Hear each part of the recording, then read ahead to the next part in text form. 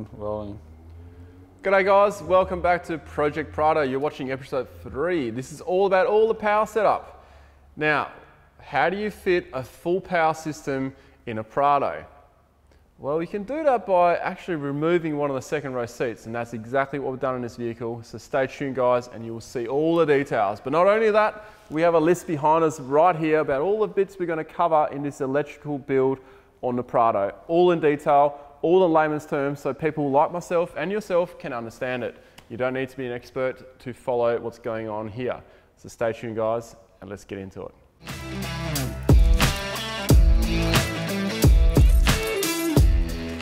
The box by PCS. Now this isn't just a box, this is an actual full-on workstation. So as we mentioned, we pulled the seat out, which probably saved about 20 to 30 kilos.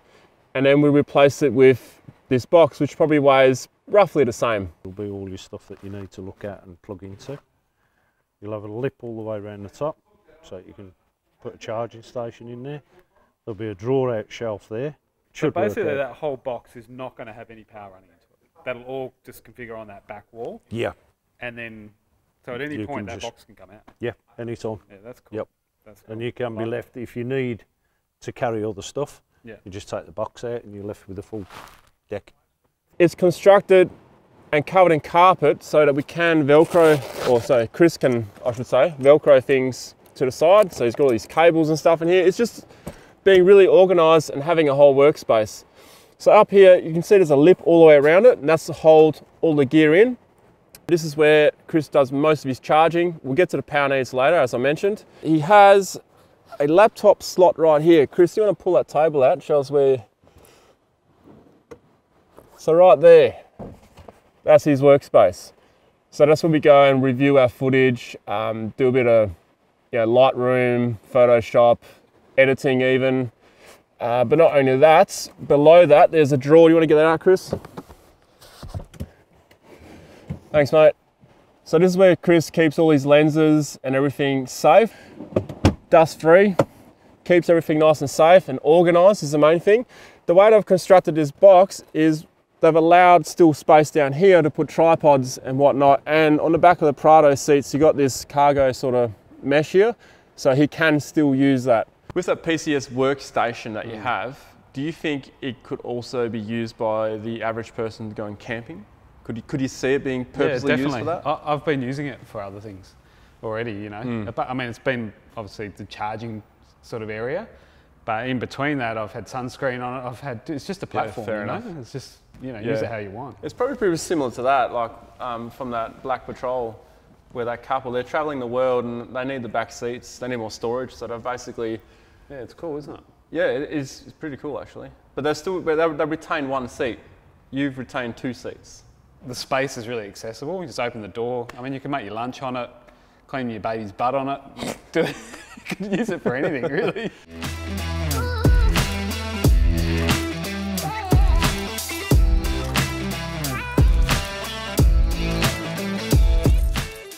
Okay, now it's my favourite part, the power setup. Before we jump to that, let's just mention that it was all done by Heiner at Klarman Automotive Solutions. Absolute wizard when it comes to electrics. So much advice. Yeah, awesome. Let's just let the work speak for itself. Cool. It's time to talk about the power solution that we've done inside the Prado. Let's address 2 things here. Number 1, this is definitely not a cheap setup. This is all high quality stuff, so there's a bit of money invested into this power system. And number 2, I need to address here, I'm going to cover this in complete layman's terms so regular people like myself can understand what the hell's going on. So we're not going to talk at the expert level here, we're going to talk at the regular person's level. So let's start where all power systems begin, and that is the battery. So behind here we have an Amtron battery, a 150 watt lithium battery to be exact. Now the reason why we've got lithium is because Chris can now use 80%, or actually 100% of that power bank. Just cutting in here, welcome back to the studio. We're going to talk about some quick pros and cons to a lithium battery because a lot of people may not understand this, and I totally get it because I didn't understand anything about electrics early on as well. But because I've done so many builds now, I kind of think I know a little bit, but I'm no expert on this. Like Chris? Yeah, at the beginning I knew absolutely nothing. So I was going in pretty blind, but obviously being able to chat with Heiner and yourself, you know, worked out, you know, what was going to work for this vehicle, and weight was probably the biggest thing. Yes. And so lithium seemed like the choice. Oh yeah, 19 kilos is a lithium battery. If we were going to get the same amount of power and juice usable out of an AGM lead acid, we would have been looking at 50 to 60 kilos, possibly a little bit more. Yeah.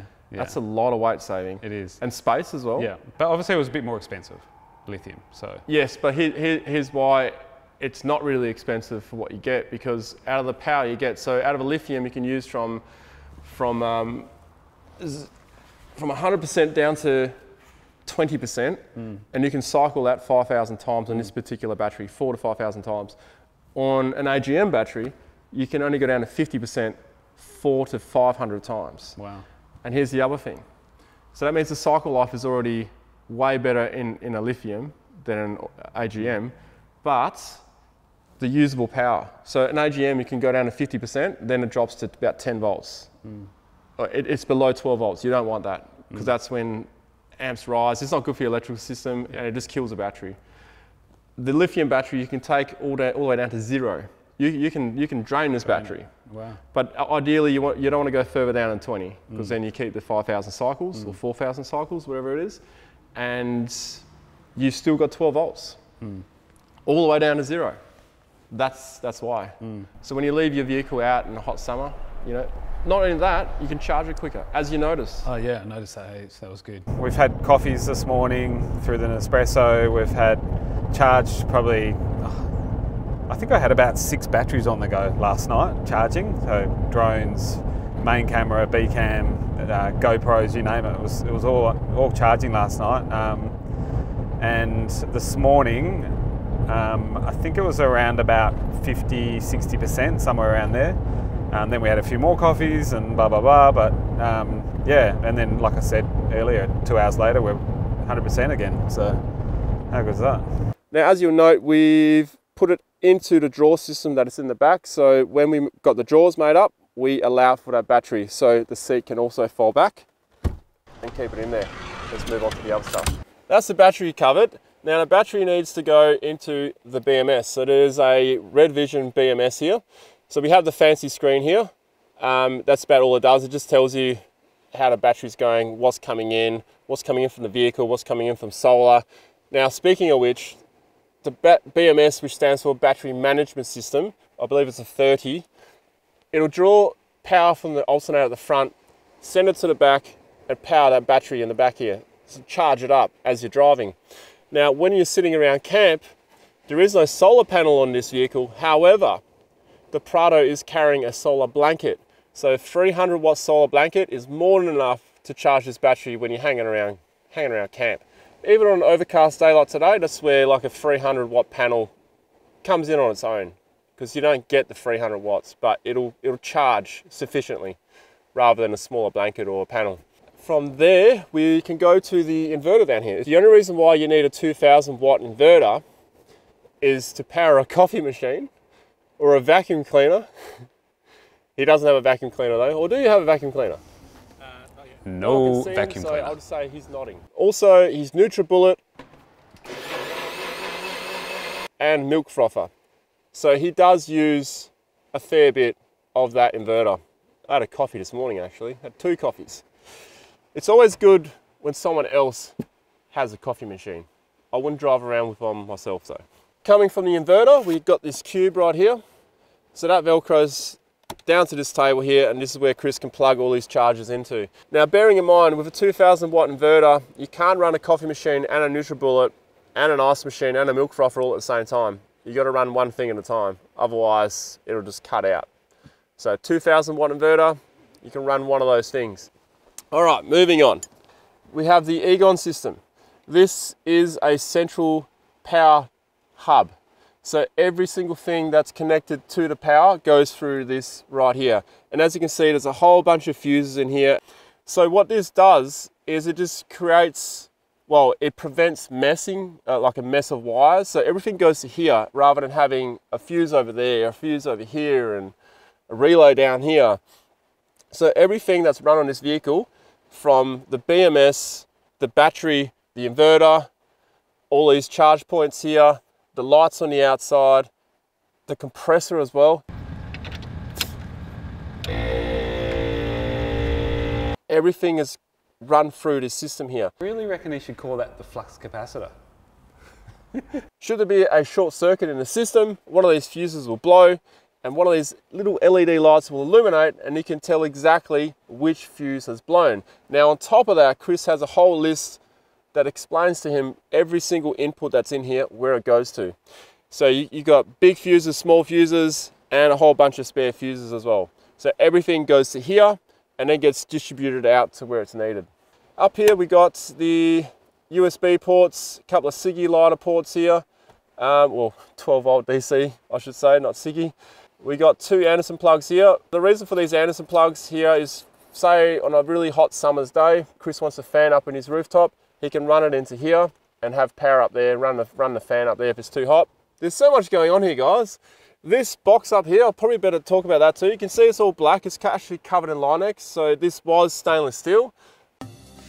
We didn't just Line-X the control panel, we also Line-X the bracket for the awning and the side steps. We'll get to those later.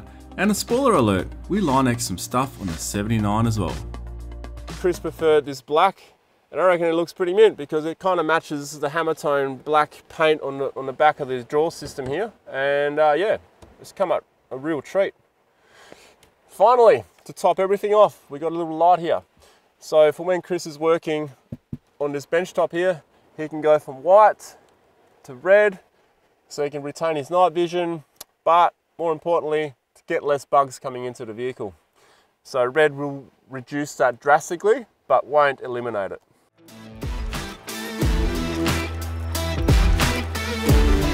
It's now time to talk about the reversing camera, because we've had to move it, because before that it was behind this bin bag, which you might be able to see just in the edge.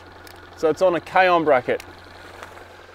So the K-on bracket is right here, and it bolts to where the number plate sits in. Very quick mod to do. You don't have to do any wiring or anything. It's just bolting a bracket on. Now the reason why we had to do this is because on the wheel carrier, that's where the existing camera sits. So in the middle of the wheel. Obviously when you put a bin bag on, you lose your camera. So that has sorted that issue out, because for a while we hadn't put that on. Chris struggled to reverse.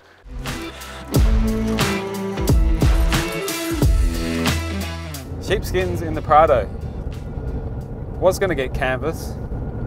Did a lot of outback travelling, so figured that they would be the better choice, but had a really good chat to Zev. He is from family-owned business, Prestige Sheepskins, and he recommended, you know, go with sheepskins for a few reasons. One of them being that they're really cool in summer and warm in winter.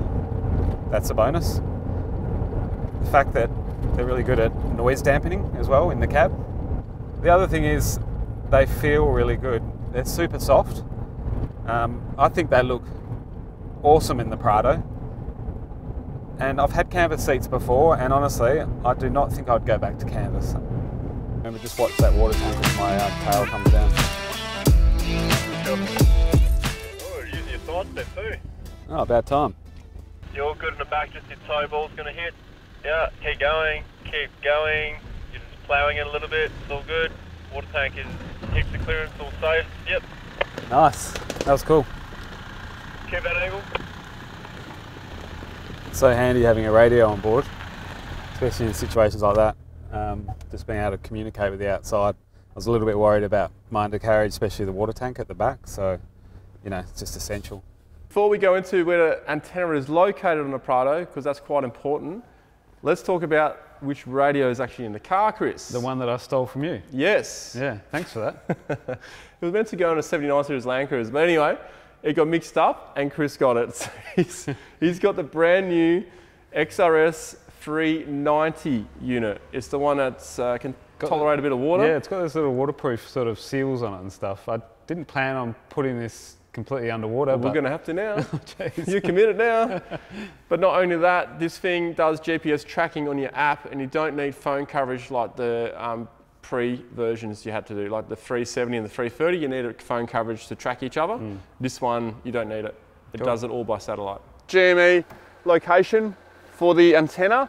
That's also on a K-on bracket, which ties into the whole wheel carrier system. This is probably the most ideal spot to mount it on Chris's vehicle because he has the rooftop up here. If he didn't have the rooftop tent on top of the roof rack, I would have recommended putting this onto the roof. But rooftop tent means you can't do that. So this is probably the second best place to put it. The other spot will be at the front of the vehicle.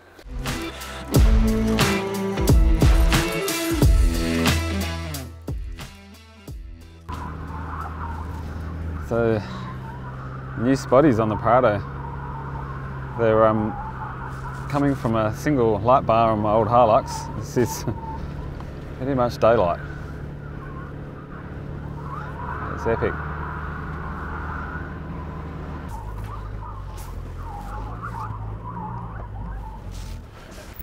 Time to talk about the light setup. Now the light setup I recommended for Chris for his Prado is the exact same setup that I've had on my 79 for a number of years, maybe 5, maybe 6 years even. Quite a few years anyway. So these are in fact the HX2s from Lightforce. So you got the ring around the outside, which is your spread, that's your LED, get about 80 watts of spread, 2 of them. So it's like a 2-in-1 light as well, because in the middle we have HID. So the HIDs on these are less powerful than the previous HX1s, but the color of light is more matching each other, so it's much easier for your eyes. You're not having like a green and a sort of a white light as well, so they both come out quite white. Oh, HD actually, yeah, that's right. Nice. Okay. We have to see how they go with the radar cruise. I think it's okay, but Chris has to go for a test drive. Yeah. Because you got the radar in here, but I think the beam angle is only about that wide, so it should go past it. But that's why Chris went for this bar, because it's wide enough for him. Ah, so cool. They've already tested it with... Are they? Okay, cool. Yeah, ARB has already tested it. Up top there we got 2 light bars, exact same setup that's on my Land Cruiser too.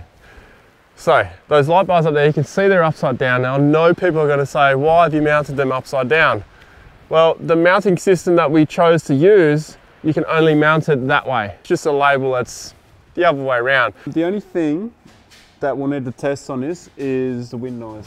Yeah. Because you just never know. You never know. Until you test it. That's exactly right. So and test it when you set up with the tent as well, because sometimes little things just change it dramatically. Yeah. So what I've found is with the rooftop on, it doesn't whistle, but as soon as I take it off, it starts whistling. And then I have to adjust the bars a little bit just to stop it from whistling. So bit of a pain in the ass, but you know, I have to work with it. Now we don't want to adjust the lights for the whistle. We want to find out where it is and try and play with some foam or tape. Yeah.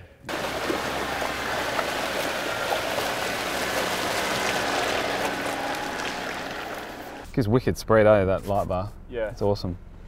No, it's Did cool. you try and turn them on and off and see what happens? No, I should have actually. That would have been. I did it the other night though, and it's huge. Yeah, it's nice being able to see that, especially in the bush. Just seeing like everything. And you probably find that on those tracks we did last night, windy, you turn your HIDs off because they just they throw actually, we did, didn't we? Yeah, we did. We did that. Yeah. No, it's cool. Just use your spread.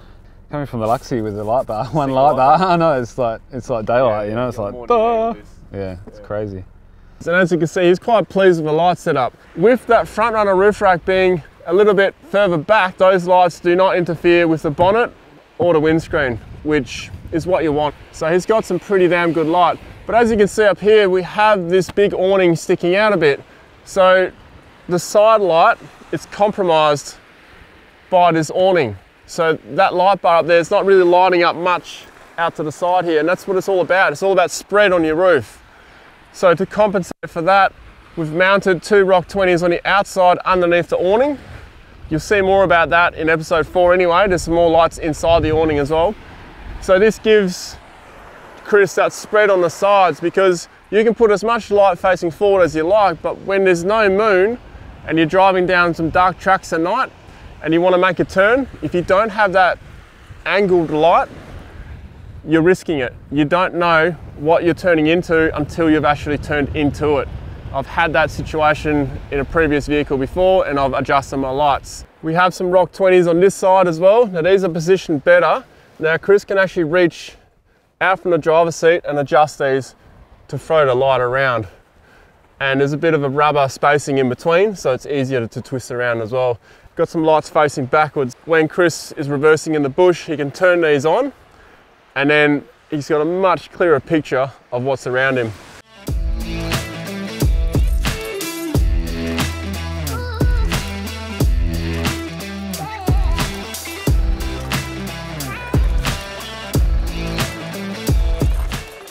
As you'll note, we now have side protection or rock sliders or rock steps on the Prado.